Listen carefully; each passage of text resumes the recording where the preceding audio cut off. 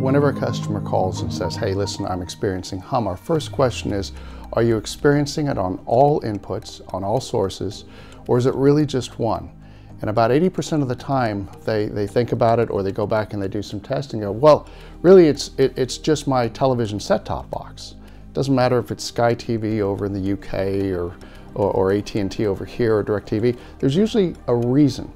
Well, those set-top boxes are marvels of actually very high-tech engineering, that we can pull an image from a satellite or beam things around all over thousands of miles through underground cable networks is incredible. But they're very noisy environments for ground. You know, whether you know it or not, you're linked with 2,000 or 3,000 of your nearest neighbors and all of their ground potentials and noisy refrigerators and all that. So what you want to do, if you find out that it really is just your set-top box, is you want to isolate it. The way to do that is to buy one of these pieces. Now, there may be other people who produce these. This is the best one we know of. It's made by the Dean Jensen transformer company, who are legendary. They made all the great microphone transformers used in the 60s and 70s in recording studios.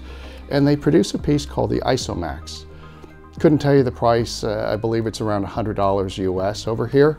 And what it does is you put this right at the input. So the cable comes in from whatever mechanism, if it's RG59 being fed by an actual cable network, or if it is coming from your DirecTV, your satellite feed, you put the F connector in here before you get into the set-top box, screw it in, and then plug it from here using another short length of cable into presumably the set-top box input actually.